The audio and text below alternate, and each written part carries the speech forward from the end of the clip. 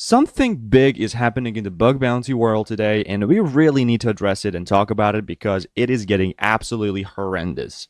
In this particular case, curl has been a primary target for many of the most ridiculous reports of bugs I've ever seen, and we really need to talk about it and review some of them. So let's get going with today's video. And by the way, if you want to learn hacking, then check out my course, which is down in the description box below, which will teach you everything to avoid such behavior like I'm about to show you in today's video. Let's get going now. Okay, so we first things first have to meet a little bit of a background story behind it. I've already covered some of this on my channel, and Daniel Stamberg is one of the curl developers, and he has an amazing record online, and I found his blog where he calls it a death by 1,000 slops. And looking at the activity and only selecting curl as the program, we can see many disclosed reports, or at least 25 of them. Last 25 reports, 3 were informative. So 22 of the reports were absolutely ridiculous, and some were even closed as spam. So we're going to be taking a look at some of them. Bear in mind that these are closed a day ago, 9 days ago, 10 days ago, 13 days ago. So there's been a lot of AI reports. So let's just get going to see what even is going on here. The first report that we're going to be taking a look at is very, and I mean very ridiculous in my opinion, and it's just been copy and paste from the AI output. And it's just a vulnerability which says that the tool debug CB function can write large amounts of debug data to a log file. And then the person just basically gives us some code, which is alright. I don't even know how this correlates to CURL, honestly. So you can see that this is very much hallucinating, and I doubt that it's even using CRL anywhere in the code. And this is apparently the proof of concept. And this is an unlimited data server setup. So the vulnerability here is that you have to basically set up a big server, like this, for example. But as you can see, you're kind of accessing a file on that server, and then you have to add this -- trace to basically have an output.log. So you must do this deliberately when you're doing it on a website to give you a log output.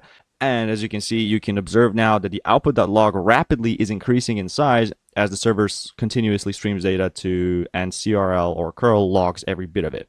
And it says that this is a DOS, or disk space exhaustion. And it also has a how to fix, which I've never seen in my life that somebody puts this in a report. I think it's a developer's team to figure that out. And if they want to ask you, hey, can you verify this? They will, but it's not really your duty to do it. And one of the curl staff says, yes, it's true that you can download large amounts of data and to the disk, which will basically take a lot of disk space.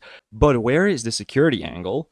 Which is a good question, because the debug logs aren't intended for use in production systems. So basically you have to kind of deliberately use this -- trace thing and give it an output file.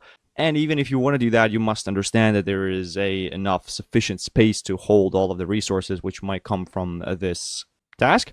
And apparently the issue of DOS via resource usage is already covered in documentation under libc URL security.md. And here comes the badger. He says, considered not to be a security issue, I presume AI was used somehow to write this text, which it is. And then he asks the person who reported, please, can you explain us the reasoning behind the submission? How do you find it? How do you come to the conclusion that this is a security vulnerability? And then no given answer was provided, and they feel forced to conclude this as yet another stupid AI-generated lie, which a human just forwarded to us without filtering or applied thought process. Abuse is the term. I absolutely agree, Badger, and this is closed as spam with an AI slop label. Per project policy for transparency, we want all reports disclosed and made public. And he also gives a nice little explanation and why this was disclosed as spam. So yeah, very odd, and given the fact that this has just been non-stop bombarding with them, so let's just take a look at a few more. This one is closed as not applicable instead of spam. And this one is a wildest one, honestly. This one is a very wild, but since it's just text, we can probably copy this all and give it to the checker AI to see whether this all was written by AI. So here's the detector. Let's paste all of it. Let's click detect AI to see if this was maybe written by a human. Wow, it was 100% human written, but I think you can spoof this because I might cover it on my channel how you can spoof these checkers, but it still seems to me that this is a waste of time and possibly written by AI. Okay, so I'm not really going to read all of this. you can pause the video or maybe check it out in the description to read it because it's going to be so long. I'll just cover some brief things about it. Like, it's very weird the fact that the person uses disaster eventually, very eventually, unlike our abstract monkey friends, which is not something a human would say. It's basically AI hallucinating on top of an AI trying to hallucinate too. So this is an AI hallucinating and another AI trying to de-AI this text hallucinating too. Like, within your architecture, it is surprisingly simple. Any vector that achieves sufficient privileges could couple an eternal register of combinations to the relevant framework. What even is this, dude? And Badger comes in and says, I see no specific problem mentioned.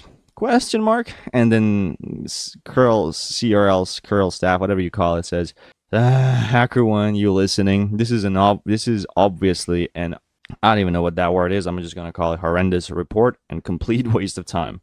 Not a security problem. As per our policy, again, they have to make it public. Honestly, this one's probably going to have to be closed as spam. I don't know why they close it as not applicable, but sure, whatever. So this just shows how stupid and how bad this curl CRL situation really is. Because they just keep on coming. Like, look, last 25 reports, 3 of them were informative because they probably could have been a vulnerability. And on the second page, there is 7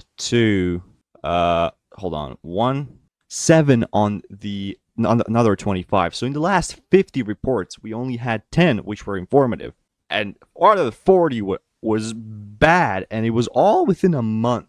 Like, how insane this is. So let's take a look at another one which was closed as spam. Again, I'm not really gonna take a look at the report because it's some BS, but I want to take a look at the Badger, how he basically fights this. My man, we just said AI slop, reported as abuse, banned from the project, which, you know, as you should. So hopefully this will be resolved and hackerone will take action against this, because it's getting very out of hand and people really need to understand how bad this really is.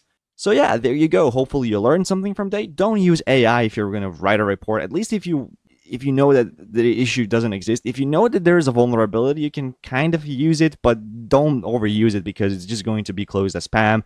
You're not going to be taken seriously, really, because it's very obvious to see what something is written with AI, what isn't. So thank you so much for watching. Stay safe, stay responsible, and as always, peace. Hello.